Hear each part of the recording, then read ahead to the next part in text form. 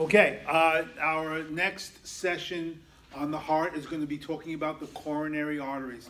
This is the arteries that are feeding the heart its oxygen. Just like any other muscle in the body is getting fed its oxygen, the coronary arteries have a name. These are the arteries of the heart, the coronary arteries. They're so important, it's not funny. The coronary arteries are incredibly important, and it won't be very long of a statement. So here we go. We're going to be talking about the heart again. You like the way I make that heart? Not really. Okay. Ready? Coronary arteries. Coronary arteries. Here we go. Are you enjoying this? I want to leave. Okay. You know this aortic valve? Right behind them are these two entranceways. This is the entranceway into the coronary arteries. They're right behind the valve. I want you to remember this. The heart's coronary arteries get fed, not in systole like all the other muscles of the body, but in diastole. When this valve shuts, because you remember when it opens up like this. It blocks these two holes. And then when it shuts, it opens up. And that's where those two holes get exposed. And this is the entranceway into the coronary arteries. Okay? The coronary arteries have a left and a right side.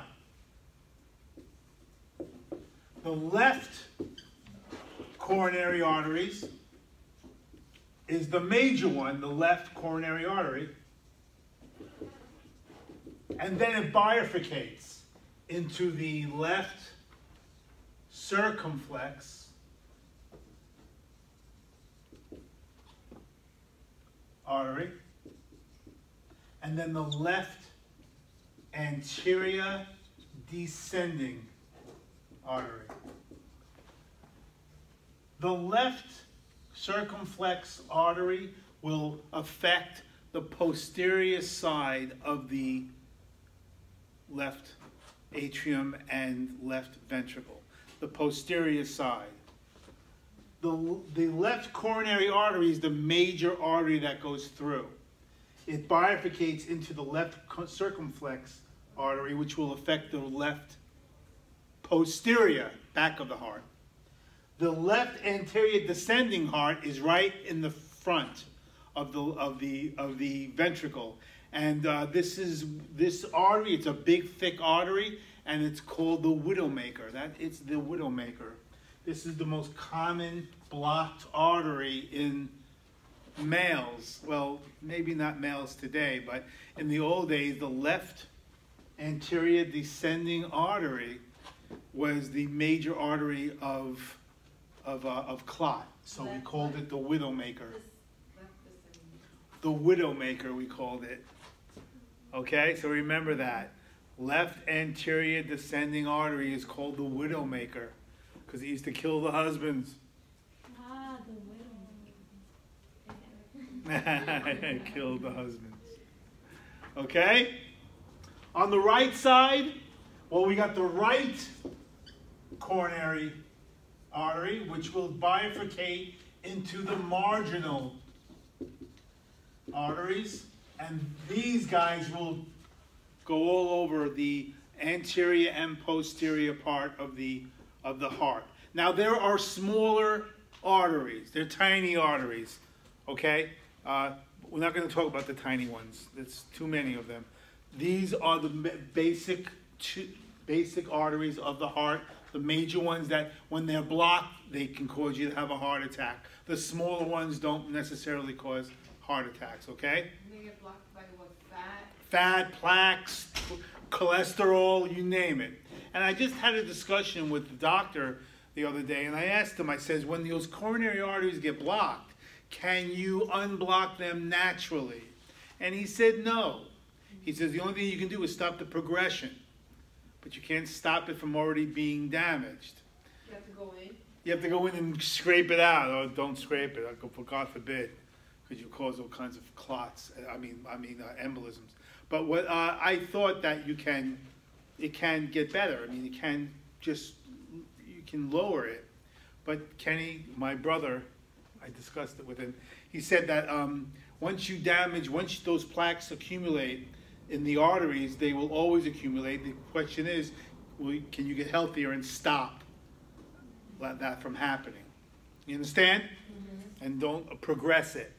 Naturally, we, believe it or not, we are starting to clot arteries when we're babies. And it's a natural phenomenon of clotting our arteries based on certain criteria of cholesterol numbers, like the triglyceride levels, the total cholesterol levels, the HDLs, the LDLs, the VLDLs, and the LDLs stand for low density lipids, high density lipids, very low density lipids, and these all get together. The high density lipids are the good cholesterols. They actually, what they do is they come out in smaller numbers, depending on your DNA and your genetics, how high your HDLs are. The higher they are, the better you're going to be. They come in like 60, 70, 80. This is unbelievable numbers. But lower numbers like 30 and 40. 45, I think, is the norm. It's a cutoff of being normal. But there are HDLs that are 20 and very low, and they're in danger of getting a heart attack because there's nothing that's preventing the accumulation of cholesterol in the inner walls of the arteries. So understand that the progression can be stopped, but not the improvement. The only way you can improve it is by hopefully not getting a heart attack and just, and trying to, live your life like that. But elderly people can live with remember, it's 100% open, right? So it gets 30% blocked, you don't really feel it. 40% blocked, you don't feel it. When people get to be 70% blocked and 80% blocked, they're more older people most of the time, and they don't feel it either. 80% blocked, 85% blocked. They don't feel it. Why? Old people, why? Because they're not very active. So they don't feel the deprivation of the flow of blood. Remember, it's delivering oxygen to the muscle. If you use the muscle, you'll increase oxygen demand, and then you'll feel it. You understand that? Then you'll feel it. Some people are 75, 80% blocked, and they don't ever get a heart attack because they're 80 years old. They don't run around.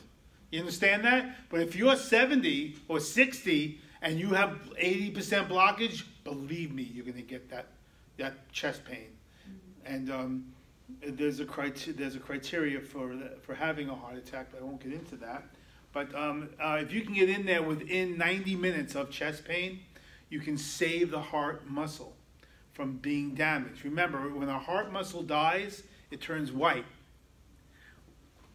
And it's non-functional from that day on. If you can save the muscle, then you can, like my father had a heart attack, he didn't hurt any of the muscles. He's fine. He had 90% blockage of his left coronary artery, and he was able to save his heart because he had the symptom. He went right to the hospital, and he got it done. Because first-time heart attacks, people don't know they're having a heart attack. They think it's indigestion or something. Remember, heartburn, there's a reason why we call it heartburn. It's right next to the heart. And when people get that pain right here, they think it's heartburn, but it could be a heart attack. They don't know. You understand that? So people sometimes don't survive that first heart attack because they go to sleep, then they wake up dead. They wake up dead. Guys, you're a terrible audience. Terrible. Okay, so you understand that? These are the arteries of the heart. And these are the major arteries of the heart. There are smaller ones. They're what we call the collateral circulation of the heart. The collateral arteries that innervate the different places in the heart. When the other arteries don't work, these guys will work. The tiny little arteries of the heart. And you'll see that when you go into your book. There are tiny little arteries of the heart. and those are called the collateral arteries. They help feed the heart's muscle, but they're not the major ones. These are the major arteries of the heart. Okay? Understood? Mm-hmm. Okay, so that's the coronary arteries. And remember, that's where it's located. That's the entranceway, right back here, right behind the aorta, right behind the valve. That's where the oxygenated blood goes in. It's oxygenated blood here. It's the artery. Remember, arteries, and we'll discuss arteries next class. Arteries, the big arteries of the body. Okay? And I'll talk about the layers of the arteries and veins, and we'll get into that really good thing. Okay? Located behind the aorta.